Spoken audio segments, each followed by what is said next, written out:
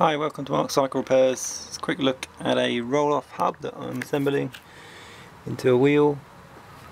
The roll-off hub. This is the 14 speed one. Comes with the cog on the side, as you can see, and the unit here with all the gear changing mechanism. This particular one is the Speed Hub 500-14, which basically means it's 14 speed. And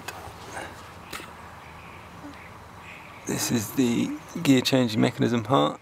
This bit fits in the frame, and this bit also slides in to hold it in position. And this little part here is what the gear mechanism links to, with this section here. It's got the little hexagonal bit in the middle which slips over here,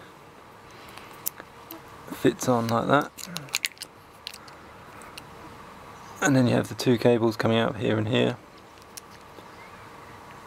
to change gear, and that spins around the silver aluminium bit inside here, which changes the gear on the hub. It's also got these little parts here, standard little bits for adjusting the tension of the cables, and then it has the specific 14 speed shifter that comes with it, as you can see, where the two cables go in here and here. Okay, that's a quick look at the roll-off hub, and later on I'll be showing you the complete wheel that I assemble it into. Thanks for watching, see you next time.